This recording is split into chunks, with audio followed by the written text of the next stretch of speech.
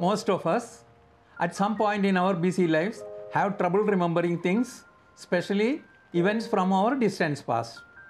What if we could remember nearly every day of our life? Hello everyone, I am Shivdasan. Welcome to Maanasam, your very own channel fully dedicated to the health and welfare of each one of us.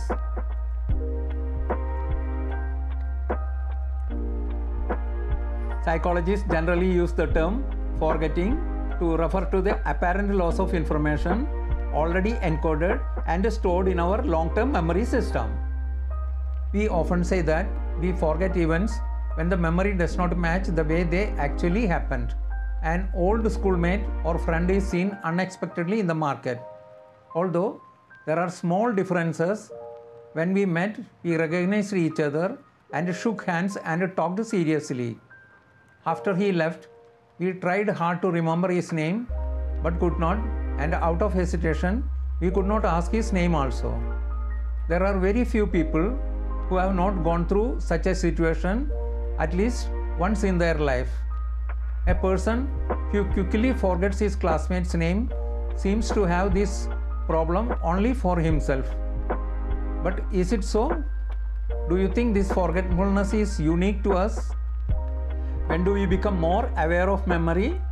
Usually, that is when it fails, right? We become aware when we are unable to remember the information we need at that particular moment. Often, memory seems to let us down just when we need it most. For instance, during an exam. Why is this happening? Why information entered into long-term memory is sometimes lost, at least in part, with the passage of time? The earliest view of forgetting is that information entered into long-term memory fades or decays with the passage of time. While this seems to fit with our subjective experience, many studies indicate that the amount of forgetting is not simply a function of how much time has elapsed. Rather, what happens during that period of time is crucial.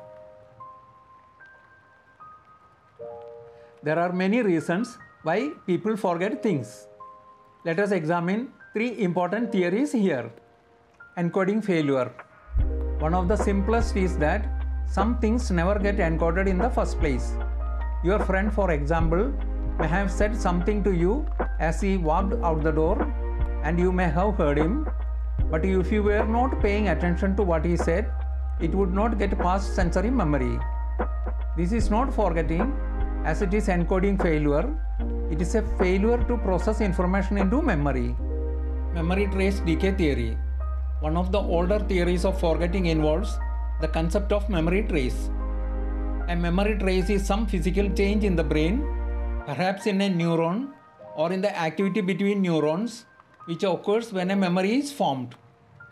Over time, if these traces are not used, they may decay, fading into nothing. It would be similar to what happens when a number of people walk across a particular patch of grass, causing a path to appear in which the grass is trampled down and perhaps turning brown.